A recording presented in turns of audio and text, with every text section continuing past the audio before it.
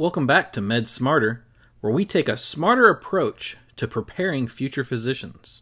Before we begin, go ahead and hit that subscribe button. It helps us out a lot. Let's move on and talk about bacterial staining.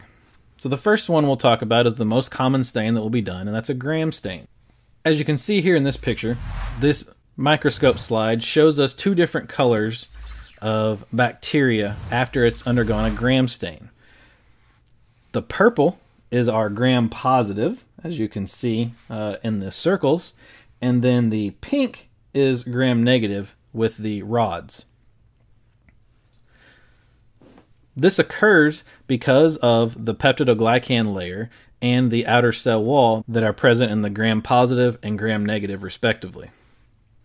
So the gram positive we stain with a crystal violet, and that crystal violet stain causes it to turn purple. This is because it's embedding itself within that thick peptidoglycan layer and causing the purple color to be retained by the gram-positive bacteria.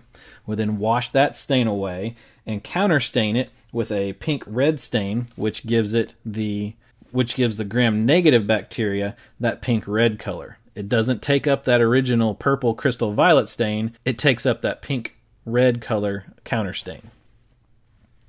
Now, there also are some bacteria that won't stain well for gram-positive or gram-negative.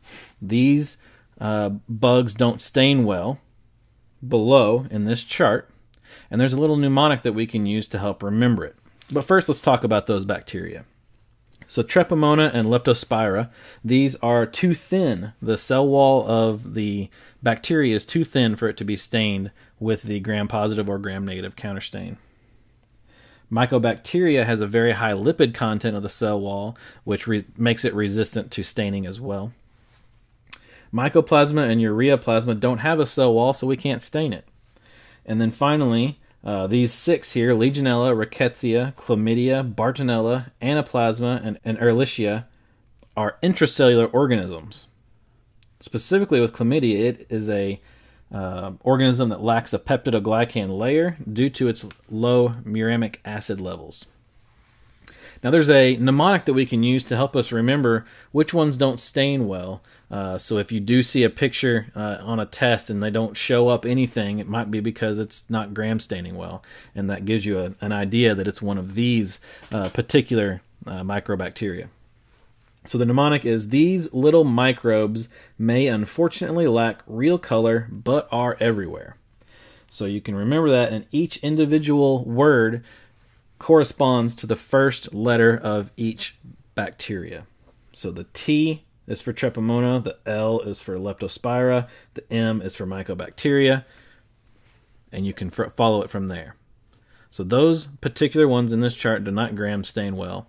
So we cannot rely on a gram stain to give us the solution for that type of bacteria. Some more stains that we can use for our microbacteria is the Giemsa stain. Giemsa stain is a nucleic acid stain that will stain Rickettsia, Chlamydia, Trypanosomes, Plasmodium, Borrelia, and Helicobacter pylori. In this picture to the side, you can see this pink stain with the nucleic acid Giemsa stain, and this specifically is a trypanosome. It's Trypanosoma cruzi. We can remember this with the mnemonic, Ricky got chlamydia as he tried to please the bored hot geisha. So Ricky is Rickettsia, chlamydia is chlamydia, the TR in tried is trypanosomes, the PL in please is Plasmodium, the BO in Borrelia, and then the H is Helicobacter pylori. Another stain that we use is the periodic acid shift. The periodic acid shift basically works by oxidizing sugars within the bacteria that will break bonds between two carbon bonds, and then we can react that with the shift agent that gives us a purple or a magenta color within the specimen. So we're staining glycogen, mucopolysaccharides, and what that does is will help us diagnose things like Whipple's disease, which is Tropharema whipplei. A mnemonic that we can use is pass the sugar. So PAS, periodic acid shift, and it's staining sugar, where we said we oxidize that sugar to give us the ability to stain it with the shift agent. This particular photo over here is showing esophageal candidiasis using the periodic acid shift stain. We also have the Zeal-Nielsen stain, also known as the carbol fuchsin stain, and this works by staining every single cell with the carbol fuchsin, and then we destain it and remove away all of the stain with an acid alcohol. So only the acid-fast bacteria stay stained with that carbol fuchsin. So when we come in and counterstain it with that methylene blue, we get a blue background, and it allows our acid-fast organisms to remain that previous red from the carbol fuchsin stain. So this stains acid-fast bacteria like Mycobacteria, Nocardia, and what it's going to do is it's actually specifically staining the mycolic acid in the cell wall. And then also we can stain protozoa like Cryptosporidium, and specifically the oocyst with a Cryptosporidium. A little side note, the auramine-rhodamine stain is often used more commonly for screening because it's more inexpensive than the Zeal-Nielsen stain, and it is more sensitive as well. This particular photo on the right here is a staining of Mycobacterium tuberculosis that we can see using the Zeal-Nielsen stain. Another stain that we use is the India ink stain. India ink stain, and we can also use mucaramine to stain the thick polysaccharide capsule red on top of that black background. And finally, we have silver stain.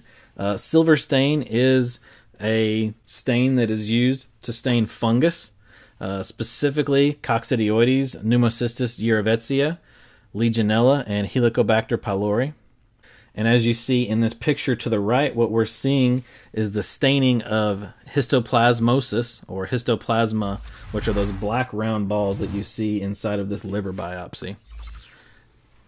It's particularly useful for staining carbohydrates within the organism.